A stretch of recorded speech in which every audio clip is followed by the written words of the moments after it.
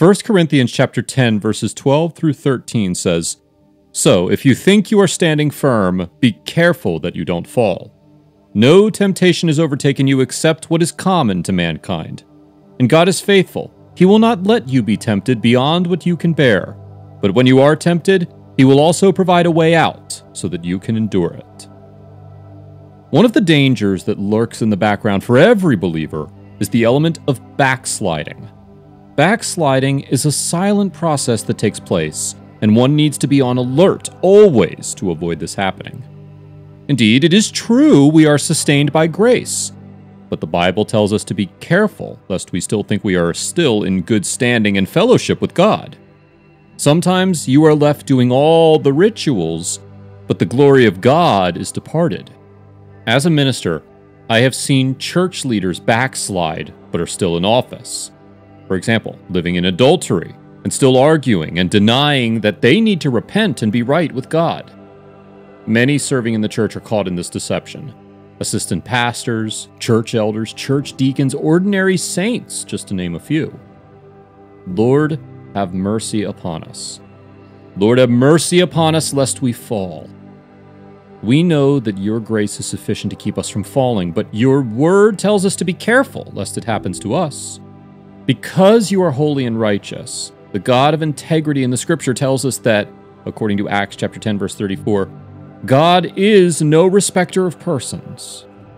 Your integrity is highlighted in the following scenarios. True to your word, you are no respecter of persons. The Bible gives us the chosen race, children of God in the wilderness, as an example of backsliding. Let us look in Scripture what they did and did not do. The Scripture warns us in 1 Corinthians chapter 10, verse 6, "Now these things occurred as examples to keep us from setting our hearts on evil things as they did." 1 Corinthians chapter 10, verse 7 says, "Don't degrade yourselves by worshiping anything less than the living God as some of them did. Remember, it is written, 'The people sat down to eat and drink, and then rose up and dance and play.'" What did they do? Let us find out. Here's the narration from Exodus 32. When the people realized Moses was taking a long time to return from his trek up the mountain, they got together and approached Aaron. So everyone took out their gold earrings and handed them over to Aaron. He collected the gold they brought and used a tool to fashion an idol in the shape of a calf. When the people saw the calf Aaron made, they were elated.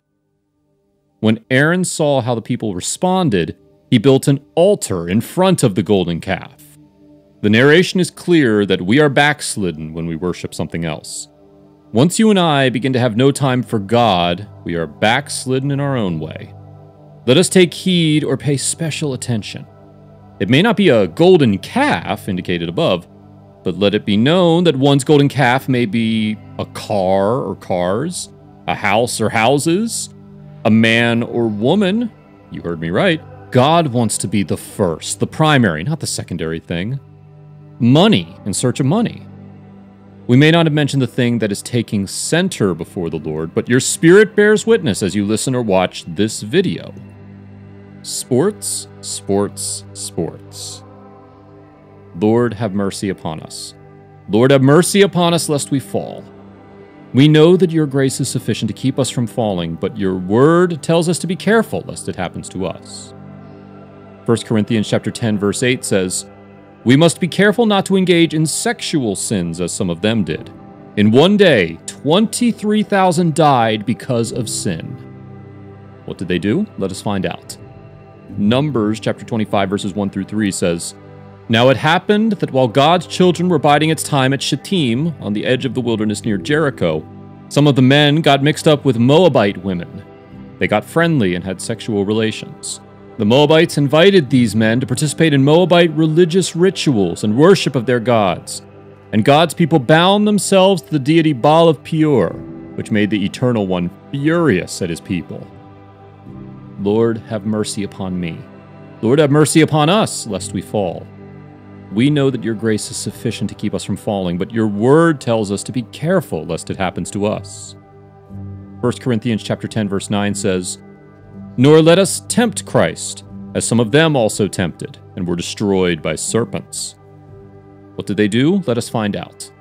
Exodus chapter 17 verse 2 says, "Once again the people complained to Moses, 'Give us water to drink, we're thirsty.' Why do you aim your complaints at me? Why are you testing the Eternal One?" But the people were so thirsty for water, they complained to Moses and levied accusations against him. "Why did you lead us out of Egypt? Was it to kill all of us, our children and livestock included, with this thirst?" Moses had had enough of their complaints, so he cried out to the Eternal One, "What am I supposed to do with these people and their relentless complaining? They are on the verge of stoning me." God, speaking, said to Moses, "Here's what I want you to do. Go on ahead of the people and take some of the elders of Israel with you. Also, be sure to bring your shepherd's staff, the one with which you struck the Nile. I will be there when you arrive, standing at the rock of Horeb. I want you to strike the rock with your staff, and when you do, water will flow out of it so that everyone will have enough to drink."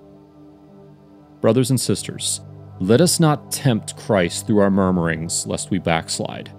You and I have to desist from complaining or murmuring. Let us desist from the temptation of doubting God's presence in our lives. When we cannot find what we want to let us not level accusations against God, we set ourselves to fall. Lord, have mercy upon me. Lord, have mercy upon us, lest we fall. We know that your grace is sufficient to keep us from falling, but your word tells us to be careful, lest it happens to us. The prophet Habakkuk said that God's eyes are too pure to behold sin. God can never compromise his standard of holiness. Sin stands between the sinner and the loving God. Why will a person call God and yet not receive a response? It is the problem of sin. There is no doubt that the hands of God are not too short, that they cannot save. However, people still perish. It is true that God is not dull of hearing, yet many people's calls are disregarded by him.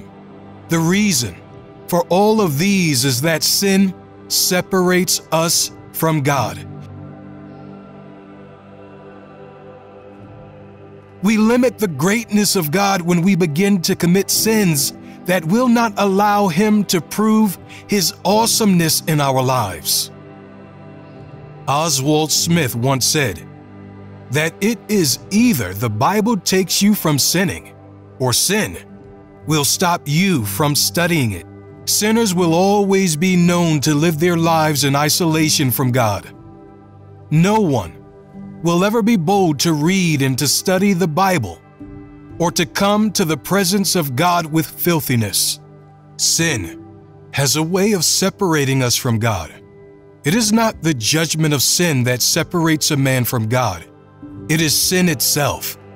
Remember that God had not yet pronounced judgment against the sin of Adam and Eve before they hid themselves from his presence. Sin isolates us from divine presence. The effect of sin will be more grievous if after we have given our lives to Christ, we choose to sin willfully. Do you ever wish to enjoy a sweet fellowship with the Holy Spirit? Do you want to live close to the heart of God? Once you remove the barrier of sin, your access to God cannot be denied. You may find it hard to believe this, but that's just the truth.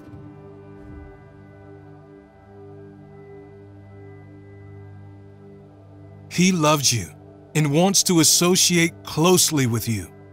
Just as God kept forgiving the people of Israel despite their backsliding, he also is willing to forgive us. Unlike the real world, God has unlimited forgiveness cards to give away. All we have to do is ask for them. If we say that we have no sin, we deceive ourselves, and the truth is not in us. If we confess our sins, he is faithful and just to forgive us our sins and to cleanse us from all unrighteousness. 1 John 1:8-9. For God so loved the world that he gave his only begotten Son, that whosoever believeth in him should not perish, but have everlasting life. For God sent not his Son into the world to condemn the world, but that the world through him might be saved. He that believeth on him is not condemned, But he that believeth not is condemned already, because he hath not believed in the name of the only begotten Son of God. John 3:16-18.